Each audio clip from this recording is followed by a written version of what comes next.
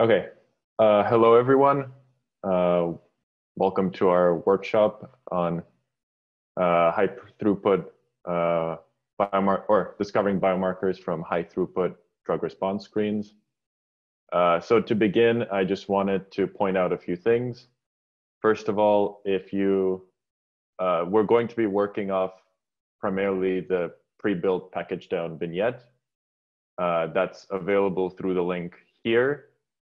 But being an R Markdown, as with all the other workshops, if you go to the link at the bottom of the description, you'll be taken to an RStudio session where you can follow along as well and run the code as we're going through it.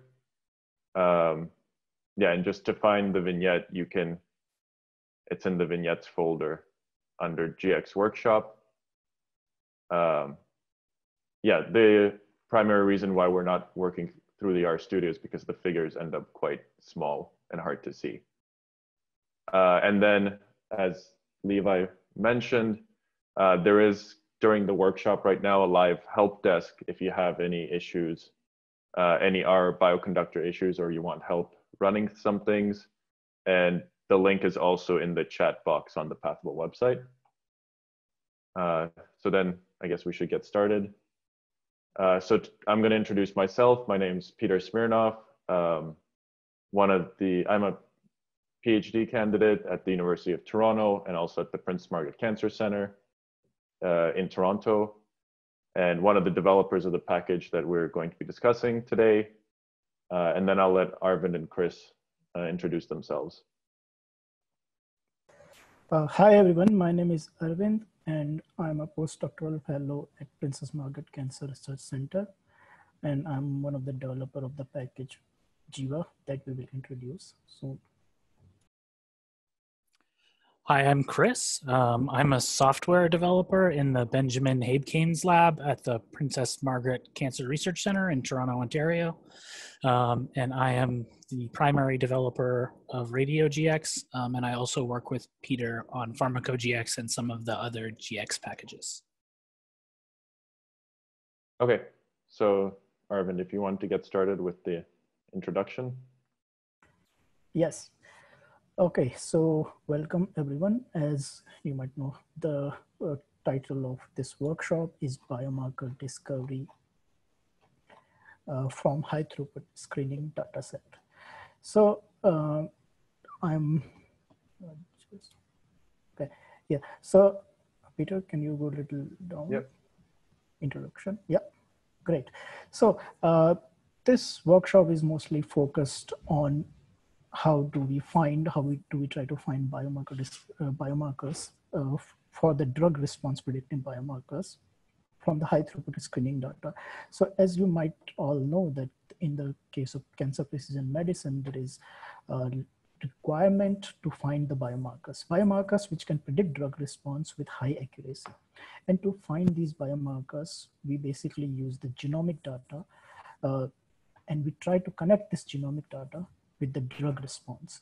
Now, this drug response can be from the patients, but finding the patient data or the clinical trial data is very expensive, and having this clinical trial data is very expensive. So we use different kind of model systems in cancer pharmacogenomics to find these biomarkers. One of such model systems are cell lines.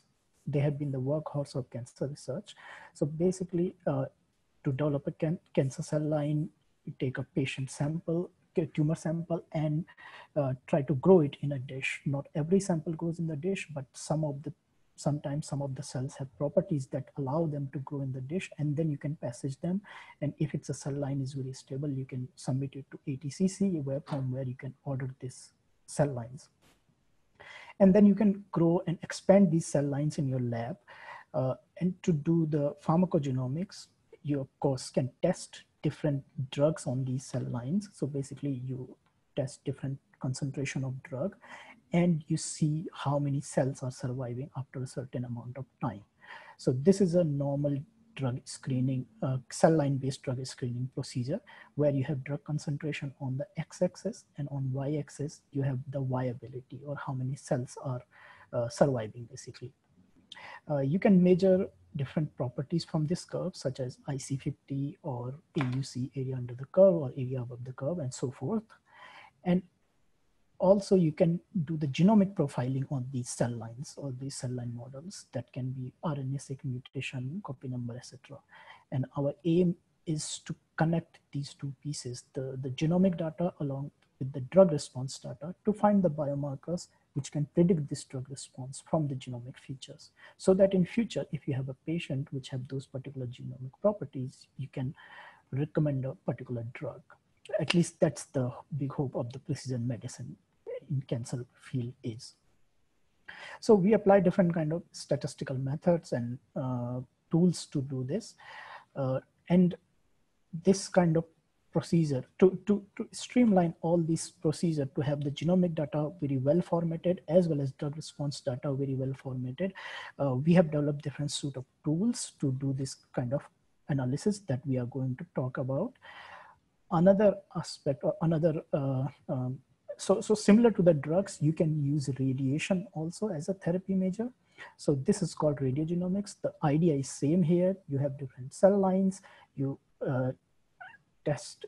you expose them to different amount of radiation. Here in the x-axis, you have the dose of the radiation, and you look at the what percent of cells are surviving after a particular time. And again, the aim here is same, to connect this radiation response data with the genomic data from the cell lines and find biomarkers for the radiation. So this was the in vitro pharmacogenomics, because we are working with the models that are grown in a dish, or so it's basically in vitro. There are other kind of model systems that the people are trying to more and more use, that are in vivo kind of model. So what in vivo model or patient-derived xenografts, what we do is that you take a patient sample, tumor sample, and you implant it in an immune deficient mice. As this mice is immune deficient, the tumor grows there. At one point when the tumor is large enough, you remove the tumor, you sacrifice the mice and remove the tumor, and you can implant it into the new mice. So this way you have more and more patient material or tumor material. At one point when you want to test your drug, in ideal case, let's say you have 6 PDXs, you declare 3 as a control, so they do not get any drug, and the rest you give your choice of drug. And in best case, and we measure the tumor volume across the time, or let's say every week. And in best case, we are hoping something like this, where you have control and the treatment curve. In the control group, the tumor volume is increasing with time, while in your treatment group, the tumor volume is decreasing with time if your drug is effective. And same as previously I mentioned, again here, aim is to connect the genomic data from the patient or the PDXs with this drug response data, and to find the biomarkers which can predict this drug response. Okay, so up next, I'm going to talk about some of the packages we built for handling these different types of experimental data. Those packages are PharmacoGX for in vivo pharmacogenomic data, RadioGX for in vitro radiogenomic data, and finally Ziva for in vivo pharmacogenomic data. So we'll talk a little bit about the data structures they provide and how to access information within them. So we'll start with PharmacoGX. PharmacoGX provides the PharmacoSet class, which is a standardized container for drug screening and molecular profile data in cancer cell line experiments. So if you take a look at the class diagram available in the PharmacoGX section, you'll see here each box represents an object within the PharmacoSet class. So you'll see PharmacoSet in the center, and surrounding that are each of the subcomponents that make up the PharmacoSet. Within each of these boxes, the first cell indicates the name and type of the object. The second cell indicates the object structure and what it's composed of. And the third cell indicates the accessor methods provided by the PharmacoGX package for getting data from each of these subcomponents. So as you may have already noticed, there are three major categories of data stored within a PharmacoSet object. Firstly, we have in green our metadata / annotations. Secondly, in blue, we have our molecular data, in this case stored as a list of bioconductor summarized experiment objects. And finally, in red, we have our treatment response data from the respective drug screenings. So I encourage everyone to explore this diagram, but in the interest of time, I must move on. So PharmacoSet objects are in general too large to be included in an R package. And as a result, we provide a set of standardized functions for accessing information and downloading these data sets online. So the first of these is the available psets function. And this is called with no arguments. And what you get back is a data frame, including the names of all available psets, as well as metadata such as associated publications, the type of experiment, and the DOI of the PharmacoSet object. And this is actually related to both the identity and version of that PharmacoSet object. Once you have selected the PharmacoSet that you would like to work with, you use the download pset function. Its first argument is the pset name, and as an optional second argument, you have save directory, and this is just where you want that file to be saved.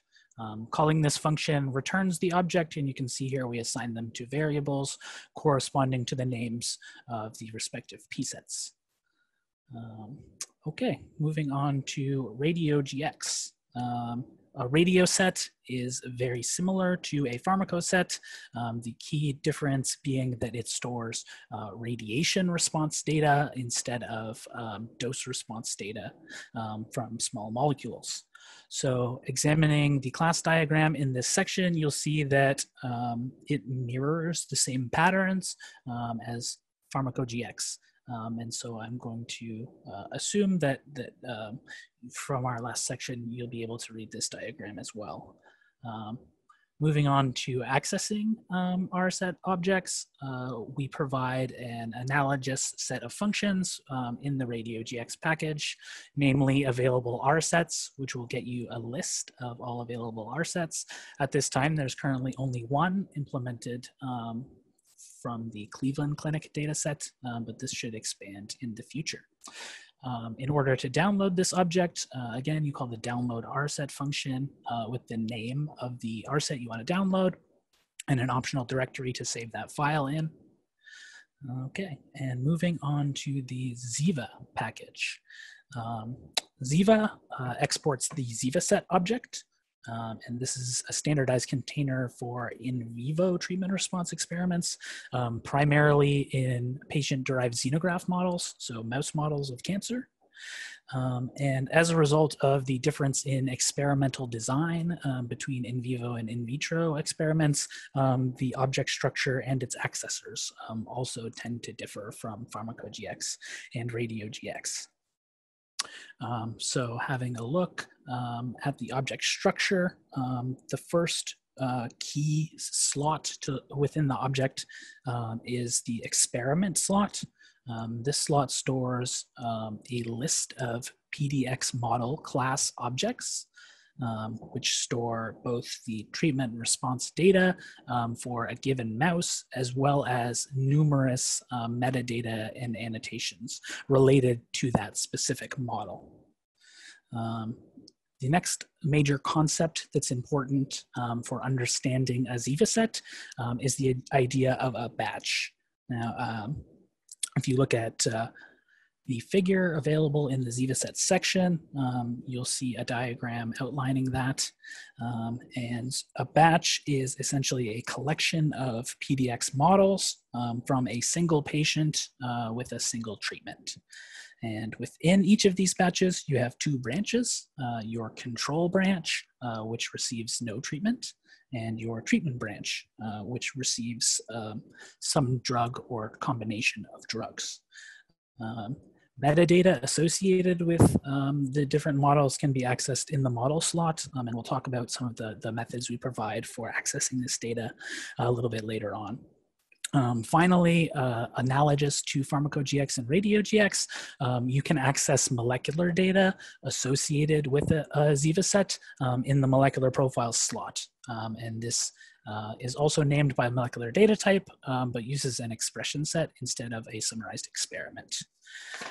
So downloading a ZivaSet is a little bit different from the other two packages as well, as we've integrated the available and download functions into a single download ZivaSet function.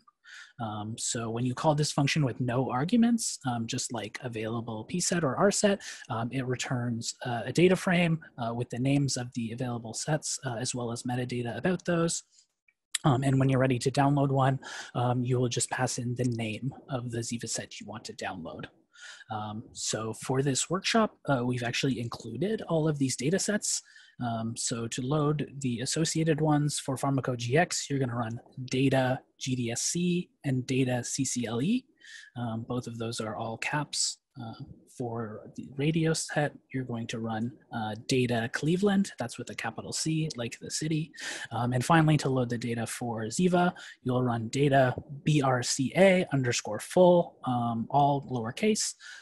And for the rest of the analysis, we also need to assign that to a variable called BRCA. So moving on. Oh, sorry. Sorry, yeah. Chris, I would like to just point out a relevant question about before you go ahead. So as you talked about this available pset and download data from the Jiva, there is a very relevant question that from where to get both kind of drug radiation data and the genomic data for the same cell lines, any recommended databases.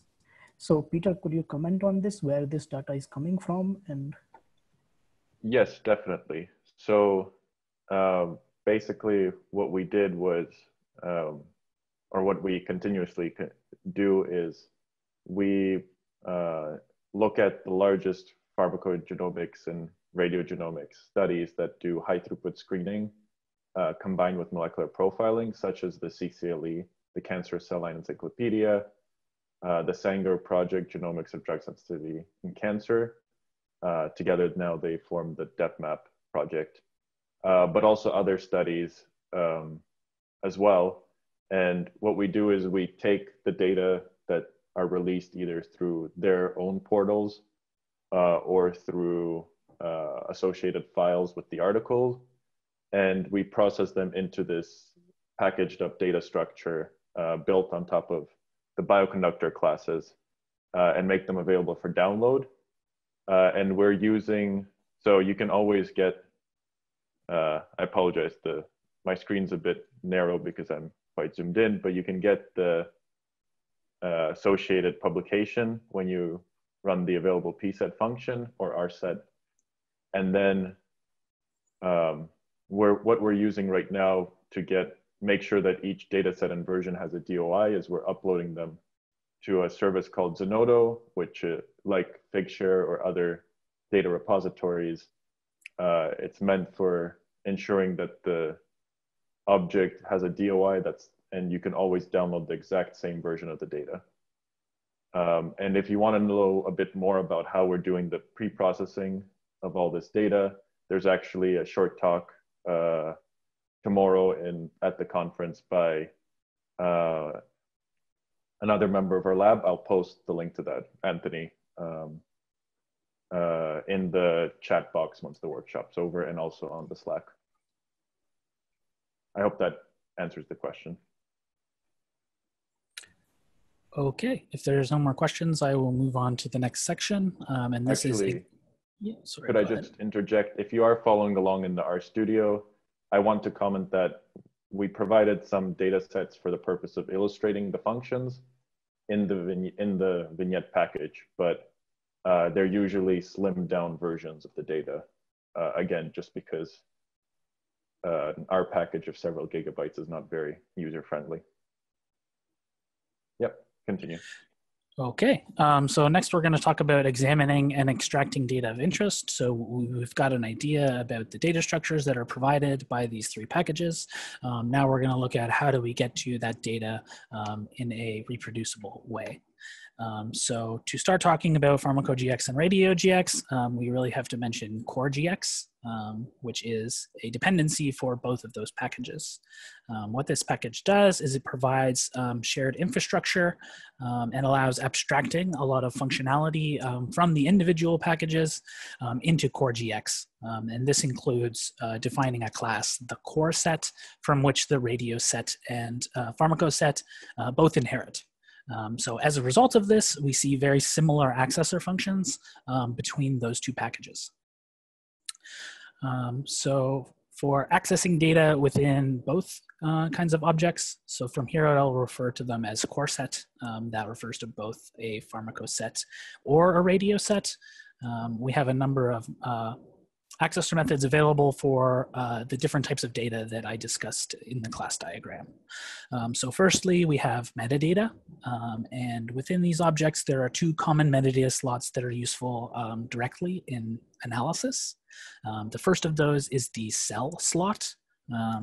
So this slot stores cell line annotations for either a radio set or a pharmacoset, and this can be accessed using the cell info method past a core set object. And what it will return is a data frame of cell line annotations with two standardized columns. The first being cell ID, which is a unique and curated identifier of the cell line, and tissue ID, which is a unique and curated identifier of the tissue. In addition to this, a variable number of additional columns will be returned, which correspond to cell line annotations from the publication that the data set was constructed from. So they may contain a lot more information. In some cases, there's only a few columns. It varies.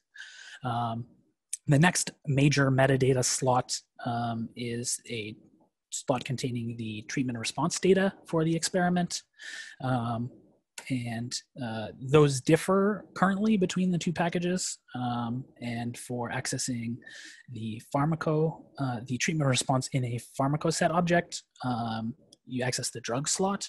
So analogous to the cell info, you would instead call drug info on a pset and get a data frame with the annotations associated with the different drugs used in the pharmacoset.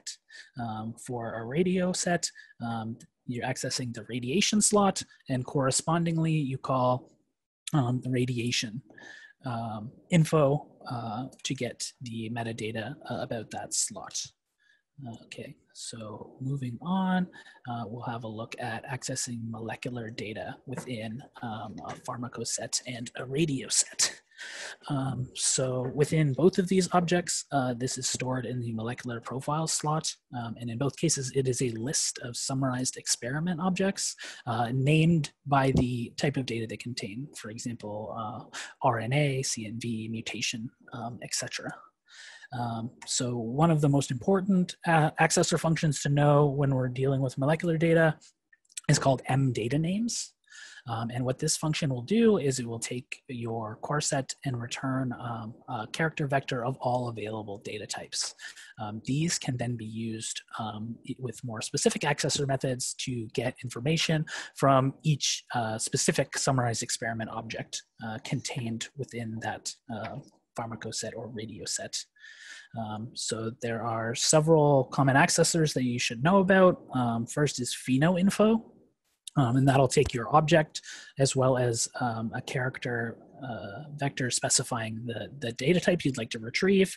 And this will retrieve phenotypic metadata on the samples in the given summarized experiment object.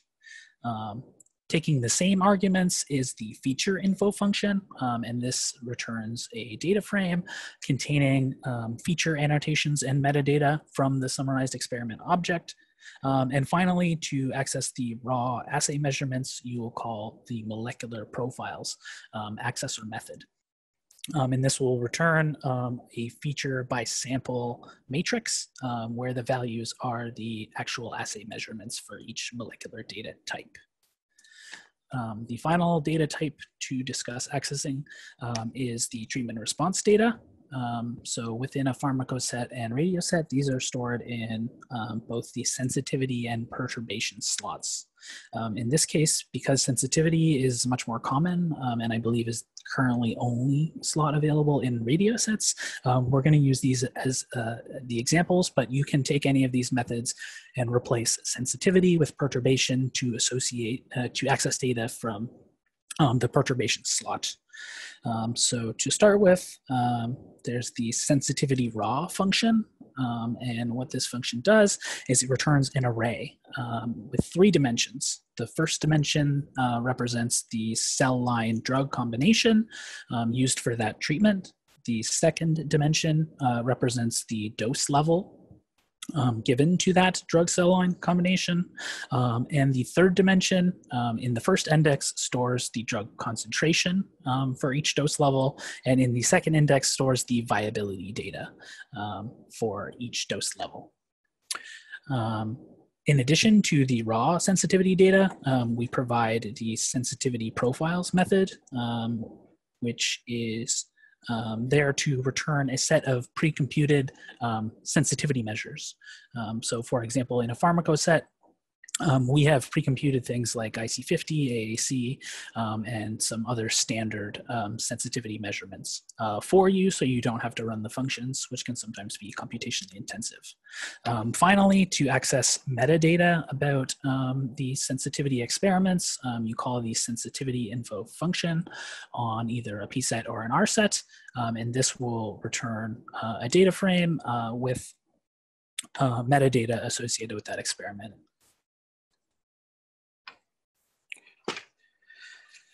Okay, so next we're going to talk about subsetting a pharmacoset object. And these are equivalent for an rset, except in all places where we specify drug, you switch to radiation. And there's 2 major modalities for subsetting these objects. The first is using the subset 2 method, and it will take as its first argument the object to subset, and as its second named argument, for example, in pharmacogx, drugs, there's also, I believe, an argument called cells, which will allow you to select cell lines. So you can see here in our example, we're subsetting the GDSC data set to paclitaxel, and this returns a summarized experiment containing only cell lines treated with that drug. The second modality of subsetting in these objects is the single bracket subsetting. And in this case, a pharmacoset or radioset can be thought of as a 2-dimensional object. The first dimension being cell line, and the second dimension being the respective treatment, either drug or radiation. So you can see in our example here, we're subsetting GDSC for the YT cell line treated with paclitaxel. And it returns the associated subset summarized experiment. There are some exercises that we've provided here to work through. We recommend that you try these out as they are fun and a learning experience. Okay, moving on to the Ziva package. This package does not depend on CoreGX yet. We'll see what happens in the future. And as a result, the accessor methods are quite different. So some of the key accessor methods for this, to get metadata about your different PDX models available within that object, you call the model info function on the associated Ziva set. And this will return a data frame with the model ID, as well as a number of annotation columns associated with those, such as the patient that they came from, what the tissue type is, the drug treatment, if any. The next important accessor method is getExperiment. And this will return the actual treatment response data for a given model ID. So you can see here, we're calling getExperiment on the BRCA dataset for the model ID of, I won't read it. And what we return from that is a data frame with the model ID, the drug name, as well as the associated treatment response data. A final important accessor to method here is for accessing batches.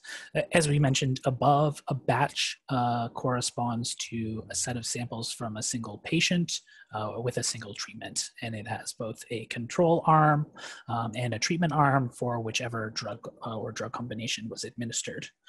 So this method actually functions in two ways. First, if you call just batch info on a Ziva set, it will return a character vector of available batches.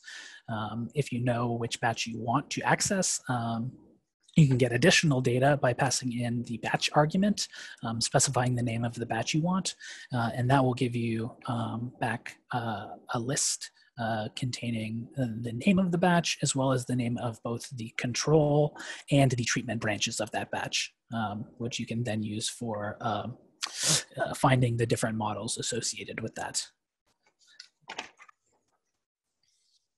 Okay, Arvind, is there anything we should address right now in the questions? I think we are good for now. We have some questions, but we can discuss at the end.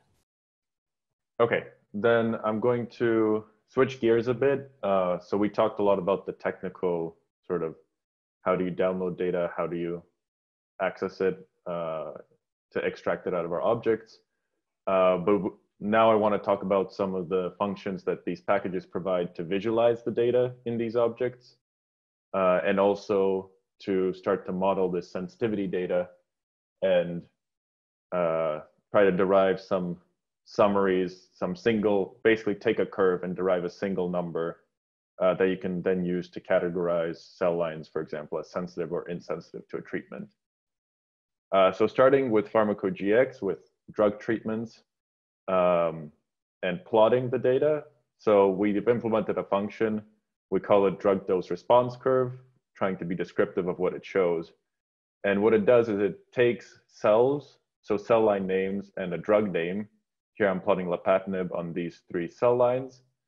And what I'm going to do, so first of all, these drug names, if you want to be sure exactly which name to use for the drug, depending on the data set, if you call the drug names or look at the drug info slot, it'll show you what the standardized identifiers are in the data set under drug ID. And then calling drug dose response curve, I can pass in the name of a cell line. Here it's SKML2 and lapatinib, looking at the response. And I can pass in one or more pharmacosets to create a plot, which is just dose on the log scale versus viability. And it'll plot both of these together and also show you the overlapping concentration range. And we have a few examples in this vignette. I believe, I apologize, one of the legend labels isn't plotting just because we subsetted the data and we lost one of the columns for the area above the curve for the GDSC data set. But when you have the full data set, it should plot both the labels. And as you can see, this lets you look at the actual raw screening data and detect things like when 2 data sets disagree. Here, one of them shows no response to lapatinib, while the other one shows increasing response with increasing dose. This same function could be used to plot your own data. Here I just create some very artificial data and pass it into drug dose response curve using the concentrations and viabilities parameter. And this takes a list, mainly because, again, you can plot multiple curves and it plots it for you. So that's how you visualize this dose response data. And then one thing that we might want to do is, so sometimes these curves are quite clean. This one is a fairly good curve. These ones have some noise in them. But a lot of the time you want to fit a theoretical model to this and then try to derive parameters such as the IC50 or what's the estimated concentration that's required to reach a 50% viability. And so for this, I'm going to zoom in just a tiny bit. In PharmacoGX, we implemented a function to fit a hill curve model to this data. The hill curve model basically is a log logistic model. So it's a logistic model when your concentration is on the log scale. It takes this form, and then it has three parameters. One of them is the E infinity, or we call E infinity. It's the maximal inhibition predicted with an infinite concentration of the drug. There's the EC50, which is the concentration at which you see the inflection point of your logit. And there's a hill slope parameter, which controls the slope of this curve and also can be interpreted as looking at whether the binding of the drug to its target is cooperative or, I guess, whether inhibitive, and whether one bound drug can inhibit further binding to other targets. And so a hill curve usually looks something like this.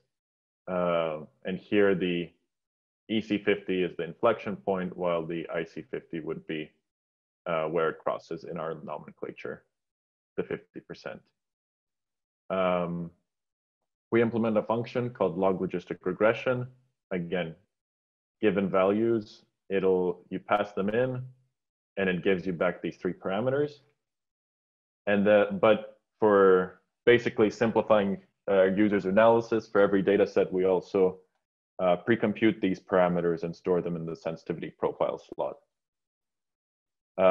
And then we want to summarize these curves often for our analysis into a single number. And we implement several ways of doing that. One of them is the area above the curve, which, as you'll see throughout the vignette, is our preferred method. But again, as I was discussing, there's the IC50, which is the crossing point of this 50%. The inflection point could be an interesting parameter for you, or the Emax, which is the maximal observed inhibition at your highest concentration tested. And for these, we also provide functions such as compute AUC or compute IC50 for you to be able to easily compute these values. I'm going to move on to RadioGX. So it's a very similar idea. You also have dose versus response, but actually the model that you fit to this data is different, and that's why it exists in its own package. The standard model used to model radiation response is actually linear quadratic model, which is an exponential with a linear quadratic equation. I apologize, this should be a plus there. The way you interpret the two parameters, it has an alpha and a beta parameter. The beta parameter is a measure of how sensitive whatever you were profiling was to double hits of radiation. So 2 events of ionizing radiation causing damage to the DNA and double-stranded break.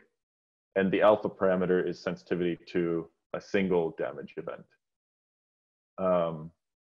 So yes, in the vignette, we go through extracting the raw sensitivity data from a R set, and then using that data, using our linear quadratic model function to fit these two parameters. And it also gives you back an R² measure of goodness of fit. Similar to pharmacogenomics, you might want to summarize this into a single number. And 2 summary measures that are often, or we found often used in the literature, are the survival fraction at a dose of 2 gray, which is basically, if we go to, sorry, I'm scrolling the wrong way. At a dose of 2 gray, it's what fraction of cells survived, or the D10, which is a sometimes extrapolated measure, but at a dose of 10 gray, what is the predicted what is the dose that is predicted to leave only 10% of the cells surviving? So it's you find the 10% mark, and it's the dose that intersects that. And as you can see, we also implement a curve to plot this data. We just call it dose response curve. And given values, it'll plot the data. And if you use plot type both, it'll actually plot the fitted model as well as the points. And in the legend, you get all the information about your curve fit. So I'm going to move on to Ziva. Arvind, if you want to take over. Yeah. So we have functions to visualize the data in Jiva, which provides you facility to look at the individual PDX model. So the first function is plot PDX. So here in this function, you provide the object name, your Jiva set name, and the patient ID for which patient you want to see the model, and the name of the drug that you want to see. And it will plot the treatment curve or the response of this particular drug on the PDX curve here, where you see the volume across the y-axis and the time across the x-axis. But if you want to also see the control PDX along with this, then you will also specify the name of the control. So here the control is called untreated. So if you write control name equal to untreated, it will plot also the control. So here the red line represents the control PDX, and the blue line represents the treatment PDX group. Specifically in this particular data set, we have only one mouse or one PDX in the control arm and only one PDX in the treatment arm. So that's why you are seeing only one line for treatment and control.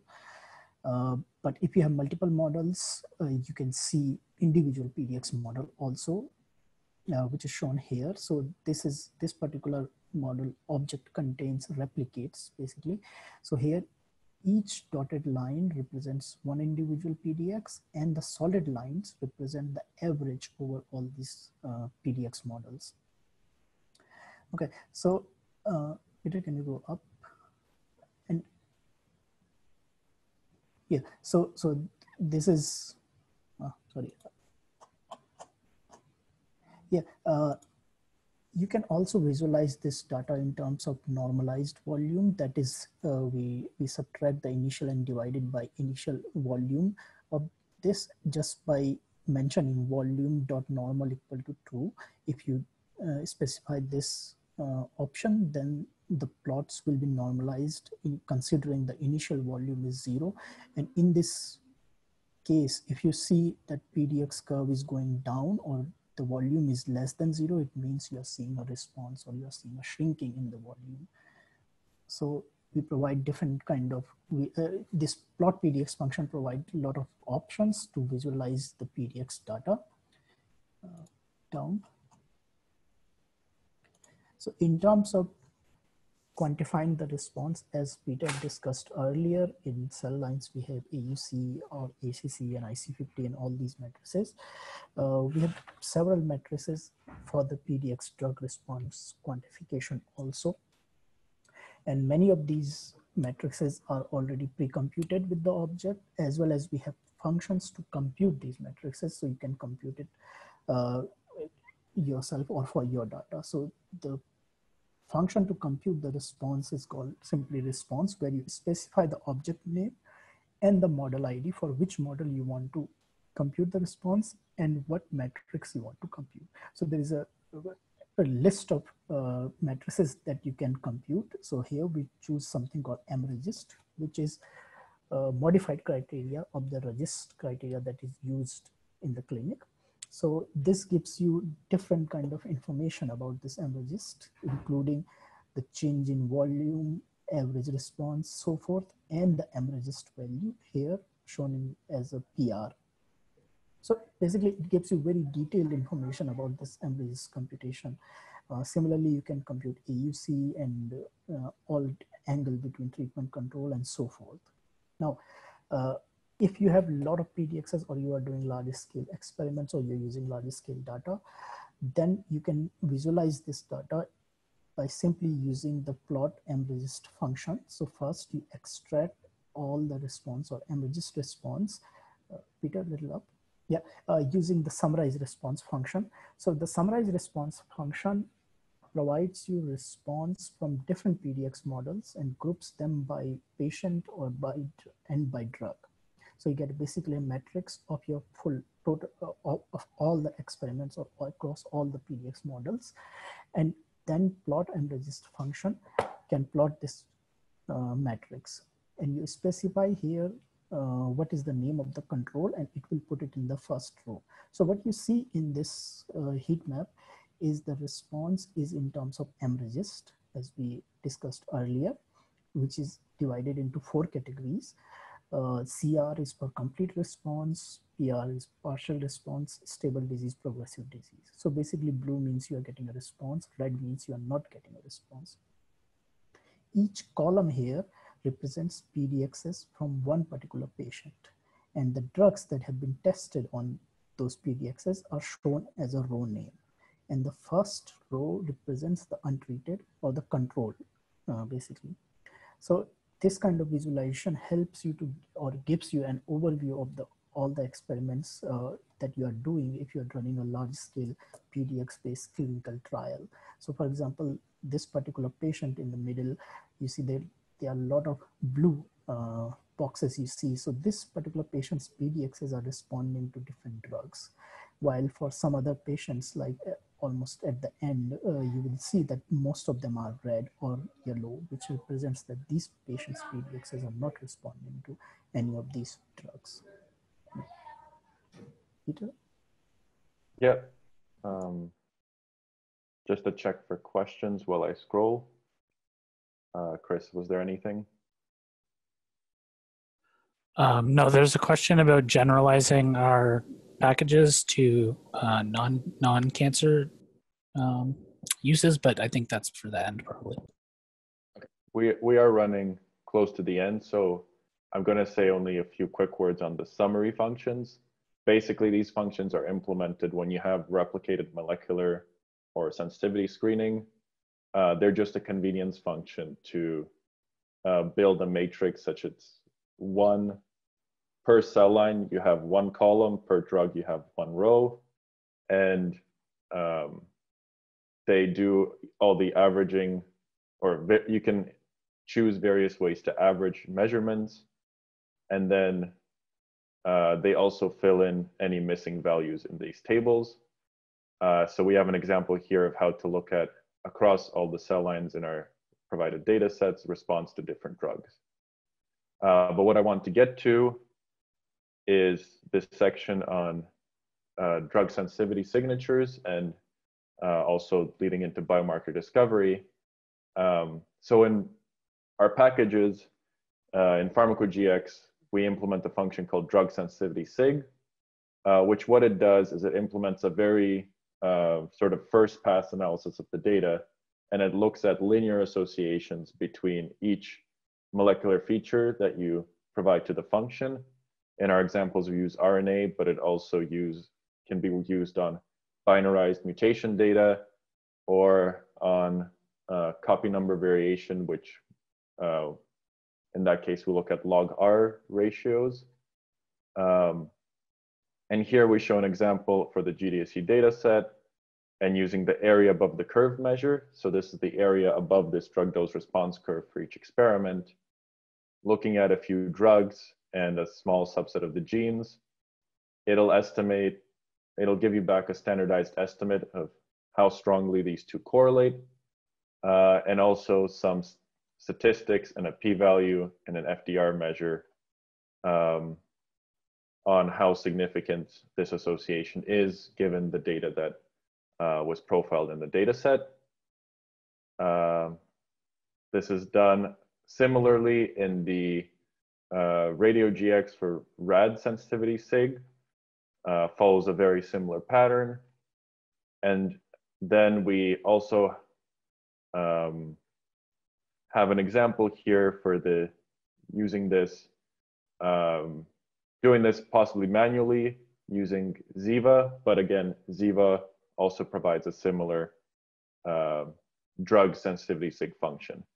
So what I want to move on to is our last section, which was showing an example of how you can use these packages together.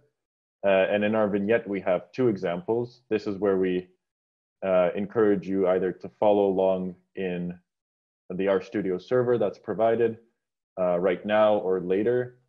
And here first, I'll let Chris go over this section, but we look at comparing sensitivity signature between radiation and drug response using the functions integrated in this or developed in our package. Okay, so as Peter discussed above, we have functions for computing gene sensitivity signatures in both RadioGX and PharmacoGX. As a result of this, a natural question is to ask how a signature for response to gamma radiation will compare to signatures of response in drugs. Using this information, hopefully we can generate a hypothesis for a combined therapy or to gain insight into a mechanism of action.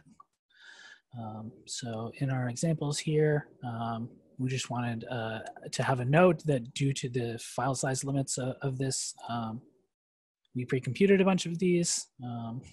Anyways, to move on, you can see here that we start off by loading the two packages and downloading the appropriate RSet and PSet objects. In reality, for this, you can just load them using the data function. So the first thing we want to do is actually compute our signatures. So you can see here for the first one, we're looking using the feature info method on the Cleveland RSet for RNA, and we're extracting genes, only protein coding genes. So we do something similar for the GDSC data set, and we select a number of drugs, lapatinib and paclitaxel, as well as cisplatin and dafrabenib. And these were selected because they represent both traditional chemotherapies as well as more targeted therapies. So here we apply the radiation sig function. This function is quite slow. You can see here we're using 16 threads for our computation, and we pass in the necessary information, specifically the features that we want to do the computation for, and we do a similar thing using the drugs selected in PharmacoGX, as well as the features selected. In this case, we're using AAC recomputed, which is our preferred measure of drug sensitivity in vitro pharmacogenomic models. So you can see here we've actually pre-computed these signatures for you, and they can be loaded using data GDSC sigs and data rad sigs. So the first thing we want to do is intersect the gene names of these two signature objects to get the common genes. We then subset them down to only shared genes. So now we go directly into comparing the signatures. So I guess this is the interesting part. What we're going to call the connectivity score function, which wraps around two methods. There's an interface to gene set expression analysis if you want to connect your sensitivity signature to a disease or pathway gene set. It also implements genome-wide weighted correlation, which is what we're going to be looking at in this case. So if you look below here, we are applying the connectivity score function using both our radiation signature and our gene signatures from PharmacoGX. You can see the method we've selected is GWC, representing genome-wide weighted correlation, and we choose a number of permutations that we want to do this over. So now we get to the interesting part. You can see the results here. What you have is your connectivity score. So this is a measure of the correlation between response and the selected features that we subset on. So you can see you get a p-value associated with each one. And in this case, the interesting result is cisplatin. So you can see here the score is negative 0.51. And this can be interpreted as showing that these two correlations with response are actually targeting different genes. within the biological systems.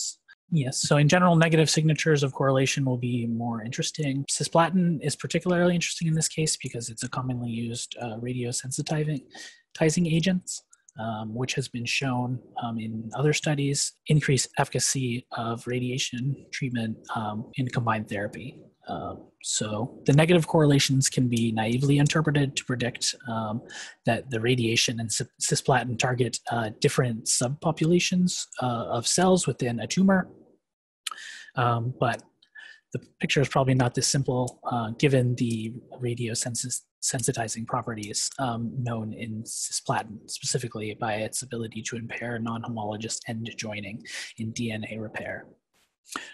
And that in cells that lack the NEHJ pathway already tend to be hypersensitive to radiation.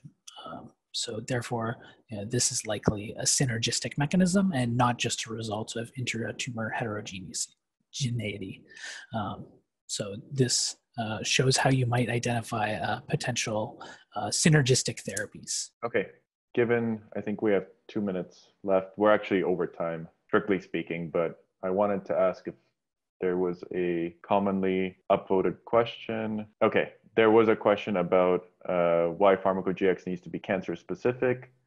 So yes, there definitely isn't necessarily anything in our package that has to be cancer specific. We work for a cancer center, so that was what motivated us to build the package.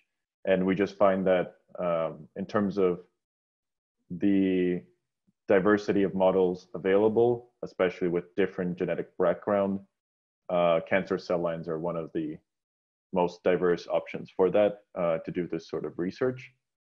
But yeah, definitely it is possible to generalize this to other disease types that may have similar experimental designs. Okay, and I do want to point out there's a second case study in the vignette that unfortunately we don't have time to get to. Is it easy to create your own Ziva object? Arvind, I think you can comment on that, but the answer is yes, the short answer.